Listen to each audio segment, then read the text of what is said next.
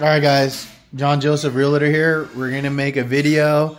My ceiling was leaking and I couldn't really figure out where it was coming from. So I did finally figure out, but I wanted to show you guys. So in case anybody has the same scenario, it'll probably save you guys from a big headache.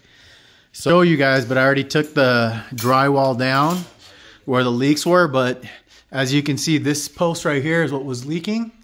And there's no toilet connection, no shower connection.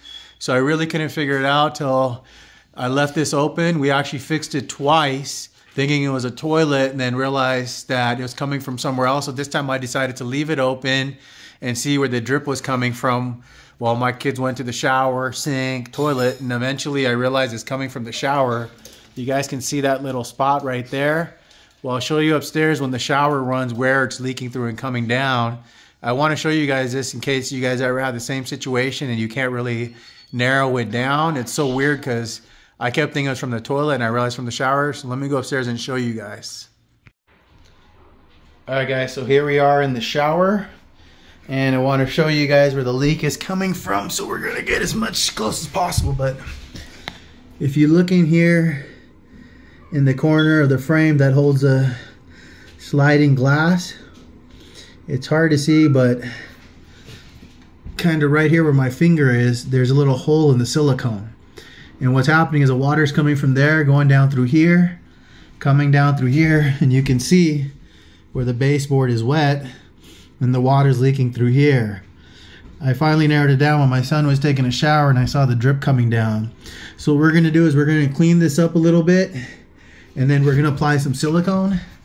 So I went to Home Depot and I bought this GE Advanced Silicone from Lowe's. And like I said, we're just gonna take a little razor blade, clean that out in that corner right here in the slot, right here where this is. And then I asked my kids not to take a shower for 2 days. So we're gonna put a little silicone in there and then we're going to let it dry for, it says, I think it's 3 to 4 hours, but I'm gonna let it dry for 24 hours just to be sure since we got some cold weather. That's about it, guys. Maybe I'll show you after I clean it out and put it on there, but it's not too much, you know. Maybe I can show you while I'm putting it on there. In any case, let me go ahead and clean that out. Just gonna get a little razor blade and clean in the little slot right there. All right, guys, so here I am. I got my razor blade. I'm gonna go in here a little bit, not too much. Well, I'll just show you guys where I'm at. Just to clean this out, you can see a little gap right there. It's kind of hard, but that's where the gap is. So I'm gonna clean that out. Just wanted to show you how, like with this, a little bit in and out. And once I get it done, I'll go ahead and re-silicone it, but just kind of want to give you guys an idea where I'm at, what I'm doing. All right, guys, I applied a new layer of silicone.